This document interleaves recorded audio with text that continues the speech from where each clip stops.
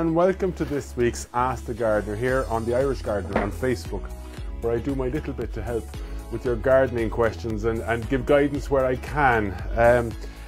Going straight into them actually, I have a question here from Fifi. How do I get rid of greenfly in my garden? They are all over my roses, my clematis, everything. How can I prevent this problem year after year? Well, Fifi, success in the garden depends upon, above all things, maintaining the natural balance. And what that means in essence is that by ensuring a wide diversity of species in the garden, both plant and animal, that prevents the unnatural build-up of any one species, such as in this case greenfly. So what you need to do ideally is ensure a good healthy supply and population of predators in your garden. And the predators for greenfly, believe it or not, are ladybirds. One ladybird will eat up to about 30,000 greenfly in its life. I have no idea who counted, but that's what I'm told. So the last thing you want to do is go out there with an insecticide to kill the greenfly, because that's going to upset the natural balance. You're going to end up damaging bees, which are obviously critical to our own very existence and are under threat at the moment, and other pollinating insects.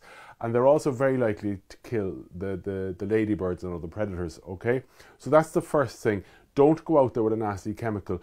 What you can do in the first instance, what I was just doing before I started, is cutting back. So if it's practical, now it may not be practical in your situation, but if you have a greenfly infestation on a rose bush or a clematis, if it's possible, just cut off the stems that are worst affected and throw them out.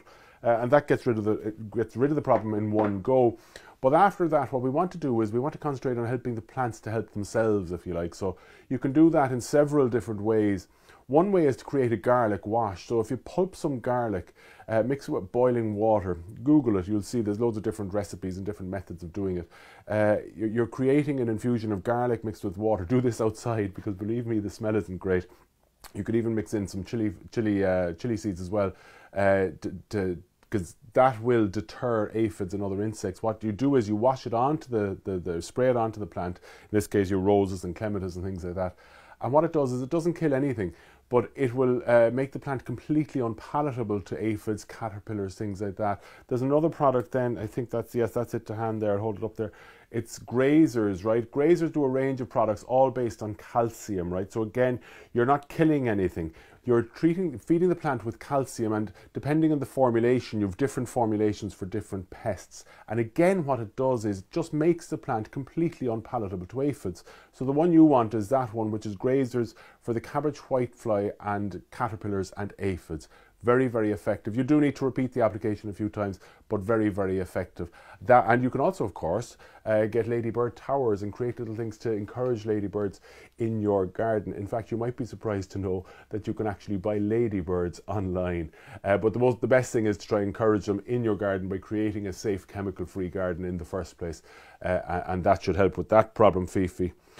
Linda has sent in a question too, and it's a long one, but it's a relevant one. A lot of people will be interested in it. Good afternoon. I need advice on planting a wildflower meadow.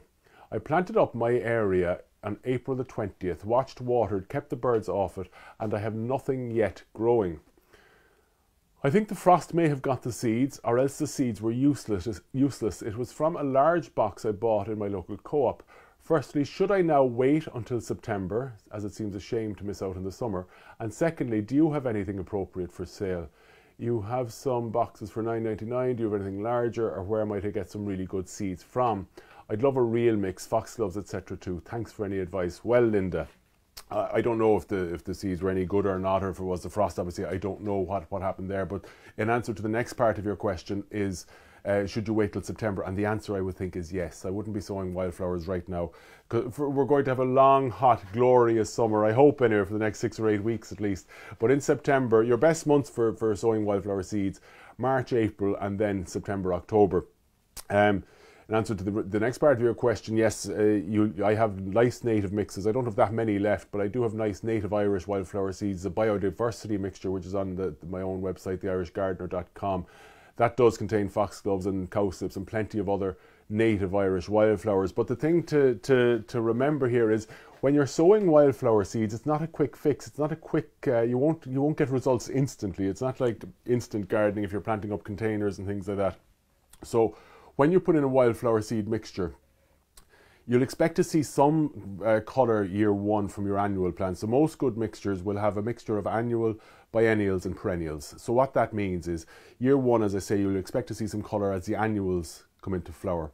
Year two, then you'll have more annuals come into flower, the seeds from the original annuals, but also the biennials, which take 2 years to flower. So they'll obviously be flowering in year two. And then you'll also see from the beginning of the perennials in year two will start to flower, but from year three onwards, it's when you really begin to see a species-rich meadow or wildflower area as the perennials begin to take proper foothold at that stage. Plus, you're always going to get more and more annuals as the seeds disperse back into the ground year on year. So it is a slow process. Don't lose heart if you don't have results after a couple of months. It does take time. But in answer to your question, in a blatant plug for my own website, the native Irish biodiversity mix is a very, very good one to go for, and that does contain foxgloves among many other species. So hopefully that helps you with that one, Linda. Susan, I think, has sent in a picture. Hi Peter, my Christmas tree seems to be dying in the centre. Any help or advice would be much appreciated. Can I get a closer image of that, I wonder?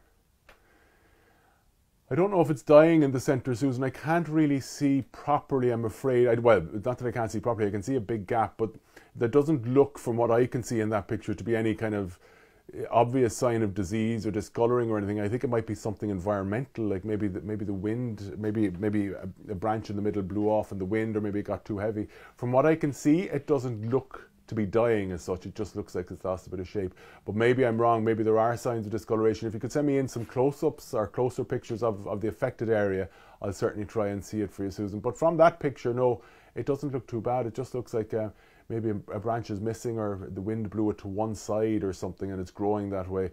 I know that sounds like a vague answer, but if there are brown areas on it or anything like that, send me in a picture and I'll see if I can help, Susan, okay? And then I have a question then from Violet. Violet said, hi Peter, could you recommend a cream climbing rose that doesn't get black spot? I've got an iceberg climber, but I'm tortured with black spot. I've tried everything, but nothing is working. Thanks, Violet. Violet, iceberg is one of my favourite of the white roses, both the bush one and the climber, but I gave up growing it because I agree with you. You'd be tortured from black spot with it. It's absolutely so prone to it. I just gave up on it because, you know, life is too short and there are too many other good white roses that don't get black spot, or certainly they're more resistant to it. I'm not going to say there's any that in your question that doesn't get black spot, because I wouldn't say there's any that are immune to it, but there are many which are very resistant to black spot. One is Creme de la Creme. It's from Peter Beale's nursery in England, the Peter Beale's rose. That's a gorgeous kind of off-white climber. And the other one, it's Pat Austin. It's Claire Austin. Or no, it's Claire Austin. It's the David Austin Rose Nursery. Claire, I think, it was his daughter.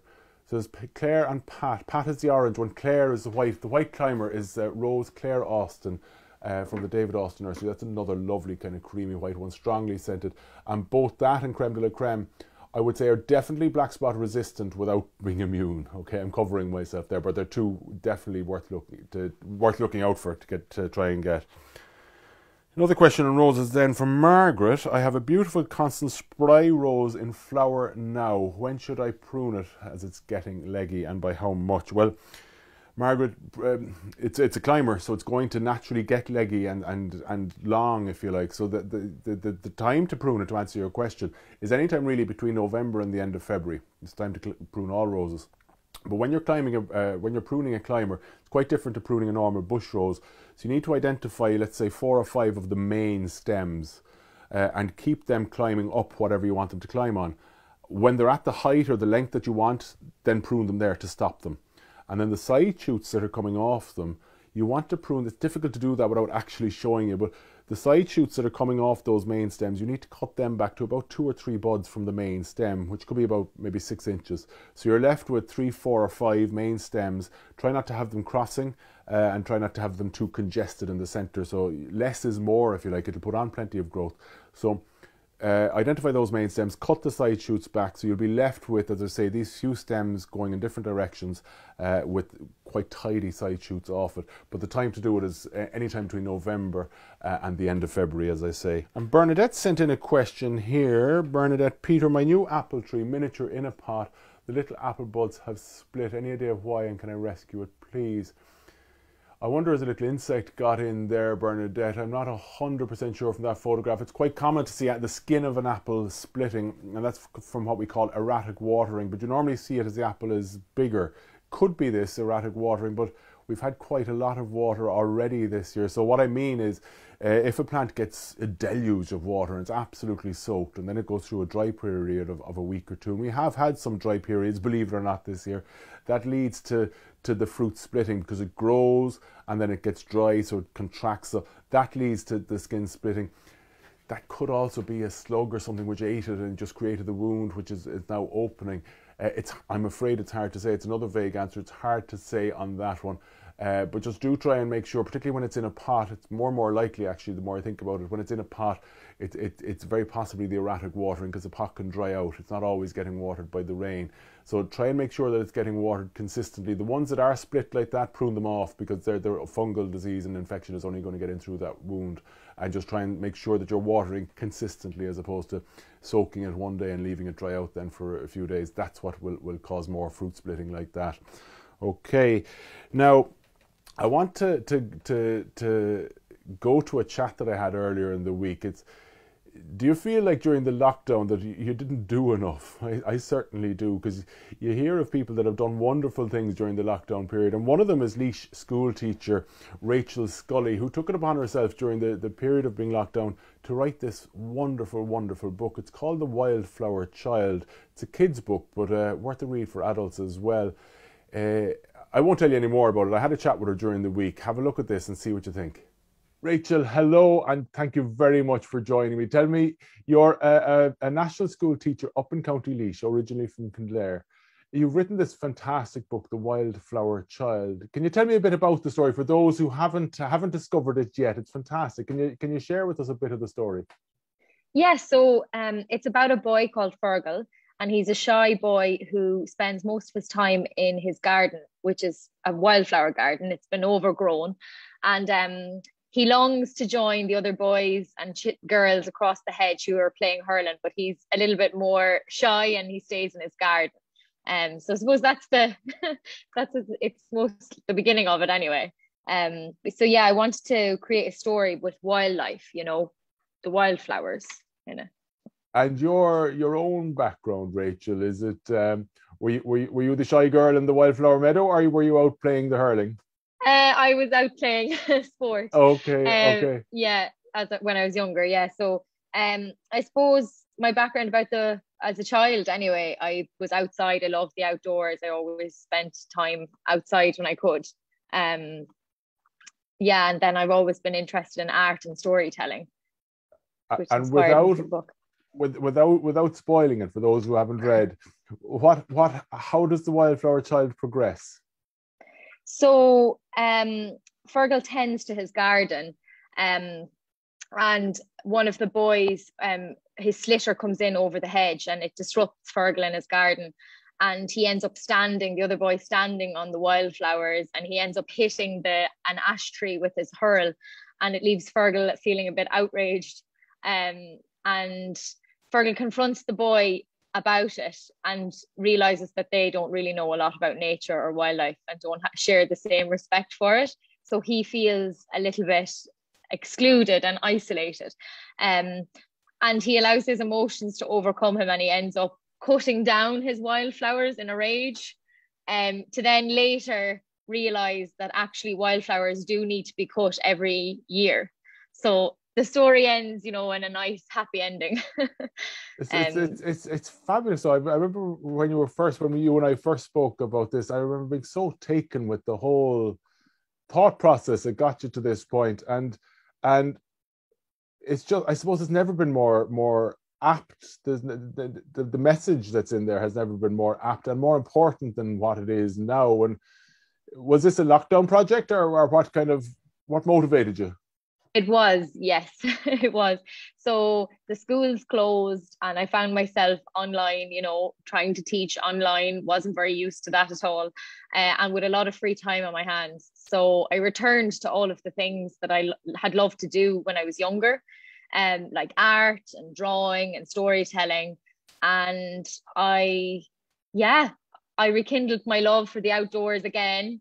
and for drawing. And I came up with some ideas, and I contacted the publisher, and they liked my ideas. So thank goodness for that. I'm delighted. And what is your own?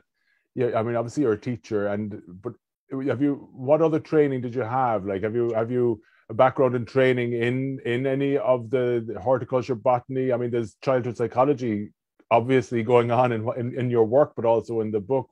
Tell me more about your background. So I trained in PATS in Dublin, and then I went to Italy for a couple of years, and I taught abroad in Milan. And I went hiking every weekend, but there wasn't much nature in school because of it being in a city. So then I applied for a master's in outdoor education and sustainability in Sweden. And Sweden, Uttaskola means outdoor school, and the outdoors is very much incorporated into all of aspects of education in Sweden. So while I was there, we did a module on sustainability stories. And I suppose that's where I got all my ideas and I suppose the training in it.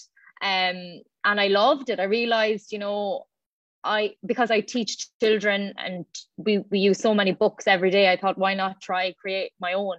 And then lockdown gave me the opportunity and the time to do it. Now that life is busy again, it's a bit harder to find the time, Are you teaching the Wildflower Child in your own class? Yes. So this year I am a supply teacher. So I have 16 schools. So it's new after COVID. So I've had the opportunity to bring the books to all the schools and see how the children react with it and ask them if they like it or if they don't, and get them drawing wildflowers and get them outside. With COVID now, we're spending a lot of time outdoors. With the ventilation inside, it's much better to get outside. And the book is going down well. Yeah, they really like the story. I'm chuffed to bits to hear it. And what age group are you teaching it to? Well, I think I was actually surprised myself because in mind when I wrote it, I had it in my head for about second class. And I actually found that sixth class students, which I was really shocked by, actually identified with it a lot more because, there's parts of it where Fergal, he thinks he's been excluded and it's all in his mind more so than it's actually happening.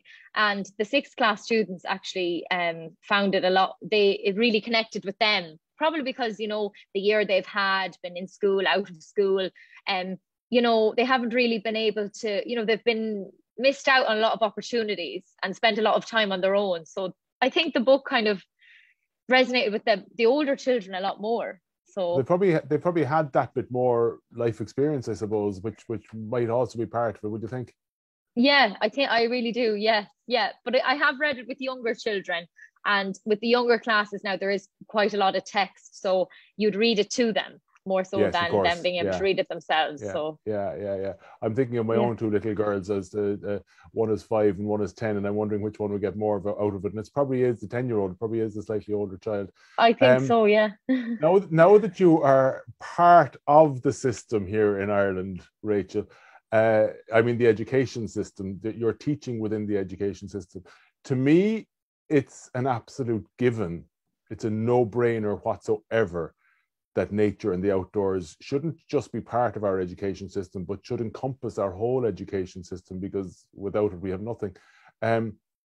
Is that ever likely to happen in the Irish education system? Or are the powers that be open-minded enough, do you think? Is that a fair question to ask you? Yeah, no, I think now more than ever, I think that is obvious that we need to get outside a lot more. New schools now are being built with outdoor classrooms. The new schools more so, and that's part of nearly all new schools, and teachers are bringing their children out a lot more. This year in particular, emphasis is on PE, which includes outdoor and adventure education, and SPHE, so social personal health education. So I think we are moving towards that, and it really benefits children, to be outside, like to develop a sense of place, and to grow their own vegetables in vegetable patches, to have their wildflowers outside. Yeah, I do think children now are being given a lot more responsibility and time outdoors. And I wonder, will that, I mean, I know obviously in current circumstances, what you're saying about the outdoors and that out of necessity, but I wonder, will it spread into secondary school education? That, you know, there's a generation, or maybe more than one generation, several generations at this stage, who don't know how to grow their own food, for example, who don't understand that you put a seed in the ground and it grows into a plant. And I was speaking at something recently, and they were talking about, from a marketing point of view in horticulture, it was actually to do with planting orchards. And they were saying for their message, they're constantly thinking, okay, will a 5-year-old get the message? And I was saying, actually, you need to look at it the other way around. You need to think, will a 55-year-old get the message? Because 5-year-olds, as all of us when we were 5, we innately know how to put a seed in the ground or how to put a bulb in the ground. It's innate within all of us, but we lose it as we get older unless it's being reinforced within us. So I really do think that this book that you've written and the messages within the book are so important at the moment, and so of the time, that the book should be taught at whatever age group it needs to be taught at. But the actual ethos of what you're talking about is something that needs to be throughout the world of education, right into 3rd level. It is. I don't have experience now teaching in, secondary school, but having gone through the system like you as well, it is a lot harder because of the exam, the focus on exams. But hopefully we will move away from that, because as we've seen this year, the Leaving Cert has changed. Students are being given options now. When I did my Leaving Cert, when you did your Leaving Cert, I'm sure it was totally different. You did the exam, and so hopefully we are moving more closer to that idea. And now with staycations and staying in Ireland, and when we were even confined within our 5-kilometre radius, as difficult as it was, it forced people to explore their locality, places close to them. People, some of my friends said to me, "Oh, I've never been down to that park," like their local park. And the lockdown helps. You have to find a silver lining, don't you? Well, you do, but you don't have to dig deep, because I think it's definitely, you're absolutely right. It's without question the strongest positive, if not the only positive, to come out of the last 15 months has been our newfound and deeper appreciation for green spaces, whether that's our own garden or the local park or the greater landscape in general. We've a newfound, and everyone seems to have a newfound appreciation of the importance of the green environment, which can only be good. And Rachel, thank you for joining us. Where can people get the book? So this is it here, The Wildflower Child, and you can get it on the Book Hub website. So it's Book Hub Publishing, and that's where you can find it.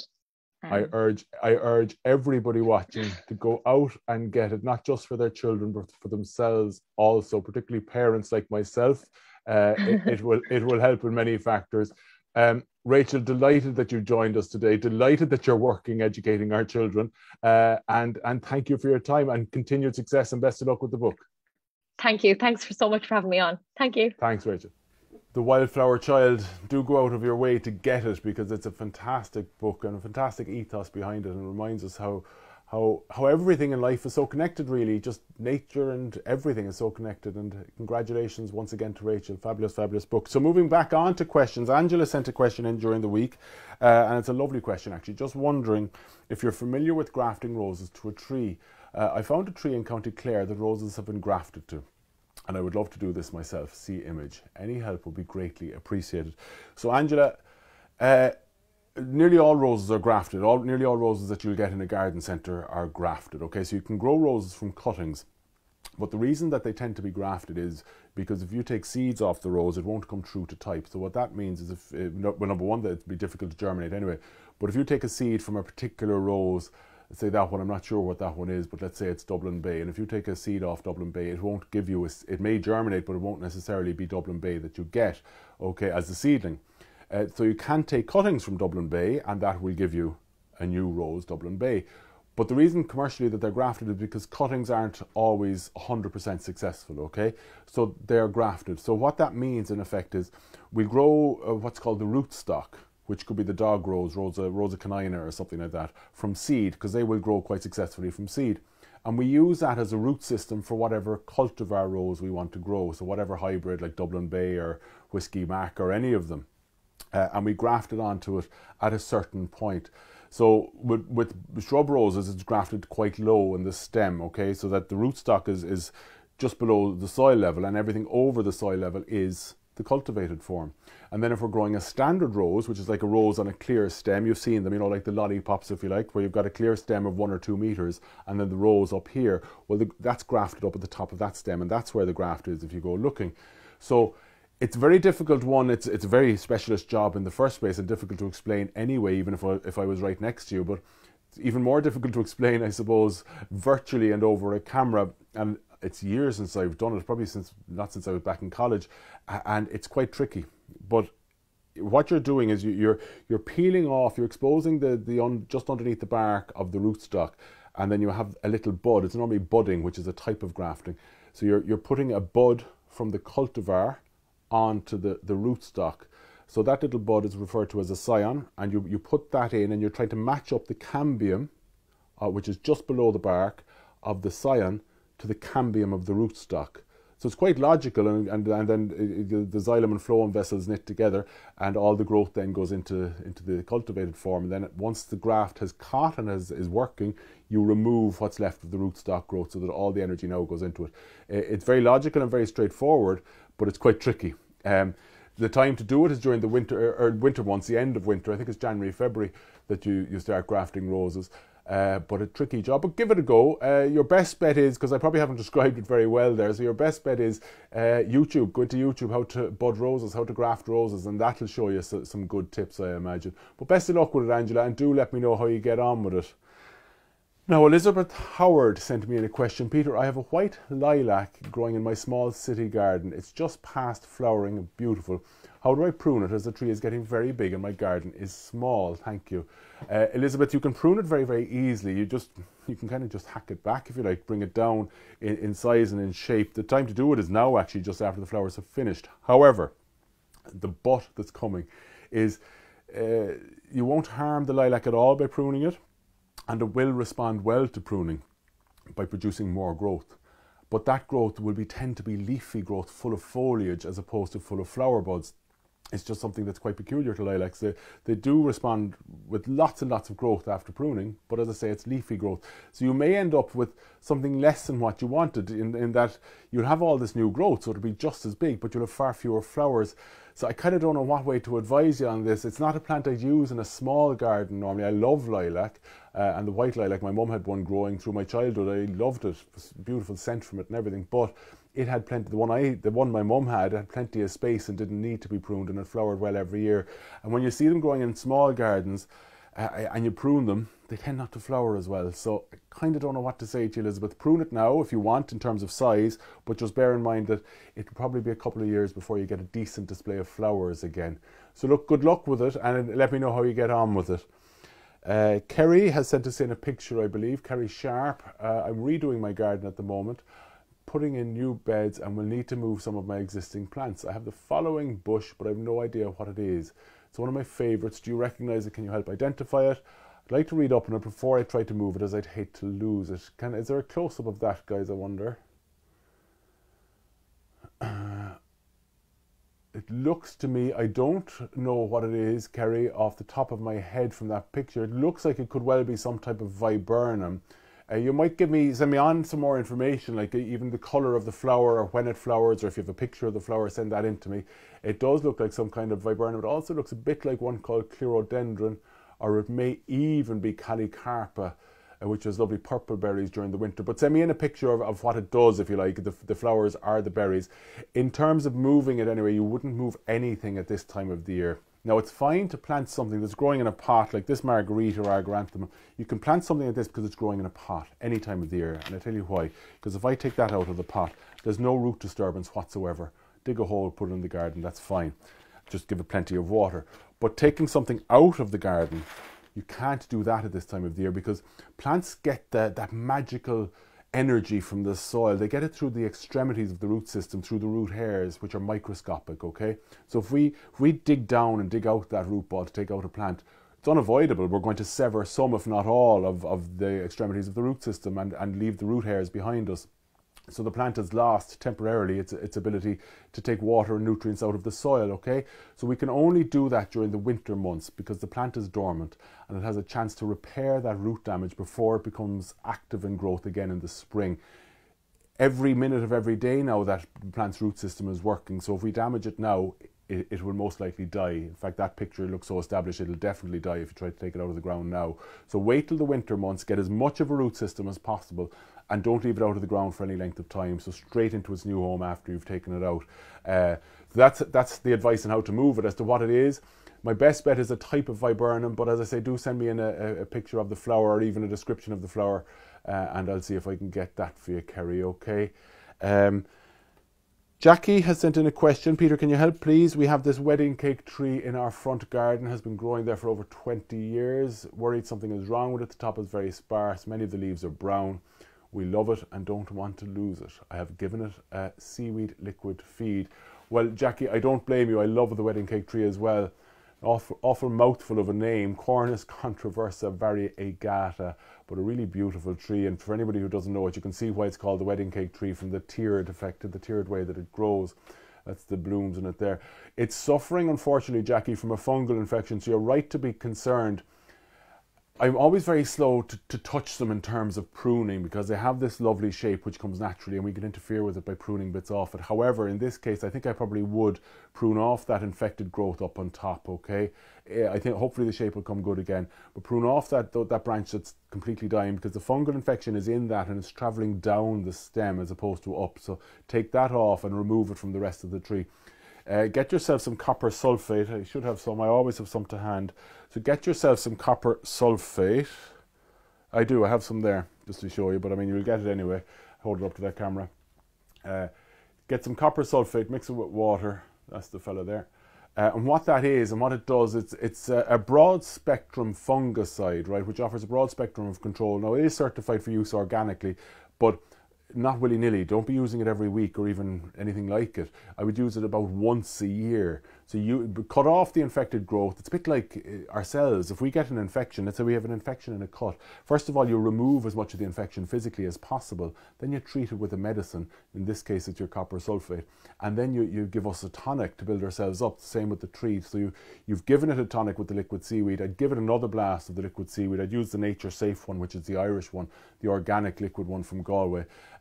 Feed it with that, and then after that I'm afraid it's a question of cross your fingers and hope for the best. But I would be confident that if you do all that, it will come good for you. Now many of us, all of us I suppose, get so much out of our garden spaces, and even if they're not our own garden spaces, just access to public green spaces. And as society is becoming more and more urbanized and more of us are living now in cities, feeding these cities, particularly the larger cities, the multi-million people population cities, is going to become, it's already a huge challenge and will continue to be going into the future. Claire joined the Irish Gardener crew there recently, and she went to visit an innovative project in a rooftop in Cork City. Have a listen and see what you think.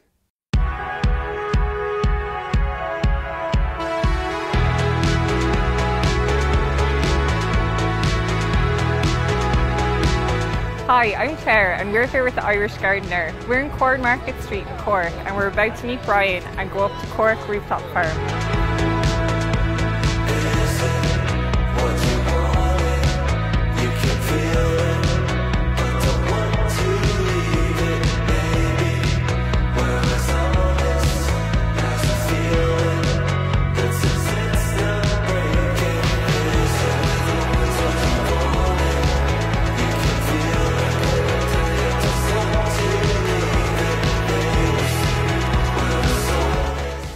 So now we're up at the rooftop farm with Brian. So Brian, can you tell us a little bit about, how you got started up here? So yeah, we got an initial delivery of say 20 cubic meters of soil, which is about 30 tons of soil. So we needed to be sure that the roof could take the weight. So that was why, contacting an engineer was one of the first steps we did. So we built these raised beds that you see here. We got them at kind of 6-inch and 30 and 12-inch depth, so we do some of our leafy greens in the lower ones and more root crops then, such as potatoes, which you see down the end, and carrots and things like that in the deeper beds. and we built all these from scratch using reclaimed materials such as the pallets and reclaimed wood, and filled them up with the soil, sieved all the soil. It came from down East Cork, all the soil, but we had to sieve out quite an amount of stones, so that was a bit of a back-breaking job, but it was good because I had time on my side, so it was great. Hard work and dedication, so from you and Ty. Yeah, exactly, but we enjoyed every step of it. Great, because you're really managing to, you know, produce a lot, you know, out of this small space. So can you just tell, do you know any more about the details of that you could tell us? Yeah, I mean, with the aeroponic tower farm, so we have it's an 80-metre squared space, and we're able to grow 4,500 plants in that space. So we're using obviously the vertical space, and aeroponics it's a form of growing where we're using water only. There's no soil involved in the growth process. So there's a tank of water, a reservoir of water at the bottom, pumps the water up to the top, and it trickles down, feeding and hydrating the plants, and that's all controlled on timers. So we're able to grow a lot of produce quite quickly in a very small area, and then supply it right to the people on our doorsteps. I know that traditional gardeners would think, oh, soil is the only way to go, but do you think the quality of the produce is, you know, comparable? And yeah, there have been nutritional studies into crops grown in the tower farms, and they found that they're on a par with soil-based growing. Great. Soil is obviously, like, if you can grow in soil, that's, you know, the best way to go. If you have, but we're on a rooftop, so everything that we do, we have to be mindful of both the weight and, you know, our resources. So with the aeroponic tower farms, we only use between 5 and 10% of the water needs, say, for a soil-based system. So it's a fraction of the water usage. And with the soil-based system, obviously it's a lot of weight on the roof, so we can't grow as densely or as much as we would like. But yeah, we compromise, and then I think with the tower farms we've got a good solution. But we also have 6 laying hens, which we put in last summer, so again, just for ourselves to have that natural protein source available to us. The hens are very healthy, and they also have a dual purpose, so where their coop is where we put all our food waste and all our garden waste, so it's actually our composting system at the same time. In order for, you know, plants to thrive and grow, you need pollinators, so we had to put in a meadow farm,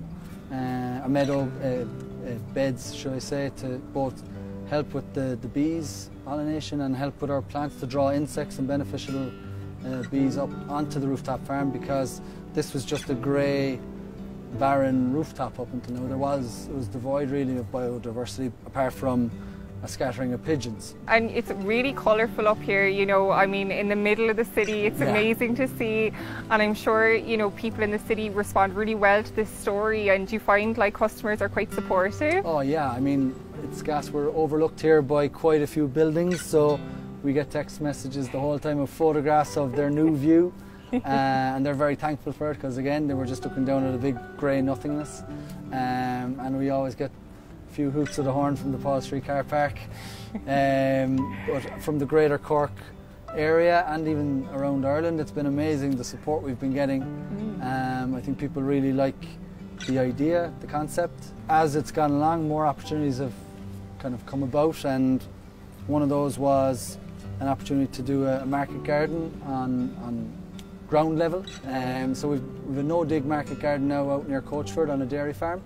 And we also have 400 pasture-raised hens, so we're now, you know, producing about 2,500 eggs a week, and we have a subscription box that people have subscribed to throughout the summer months now. So we're providing a rounded diet to you know, 40 families, so within the city centre, and they come every week or every 2 weeks, depending on their subscription. And then the excess we supply to restaurants and to the public at the farmers market every week. We harvest every Friday, generally for the market, but also then throughout the week we're harvesting for restaurants. So we try and keep it really fresh for the restaurants. So the benefit of having us in the city centre is that they don't have to travel far to get produce, but it also means they have a lower lead time to getting stuff, so they can kind of text me in the morning, I need X amount of salad leaves, and they'll have it that afternoon.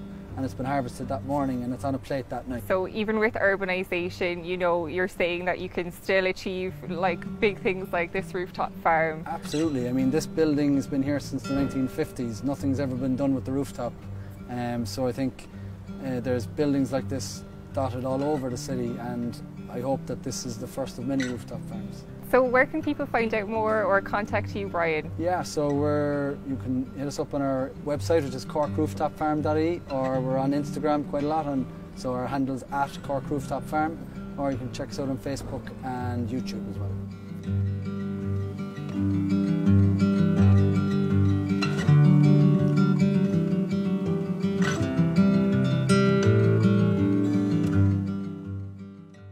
Fabulous to see what Brian and the crew are getting up there in Cork Rooftop Farm in Cornmarket Street. And is this the way that our city populations will be fed in the future? I mean, the cities and the green infrastructural elements in cities offer so much, not just as a space to offer food, but he has hydroponic or aeroponically, he's aeroponically growing food, he's growing food in soil up there on the roof.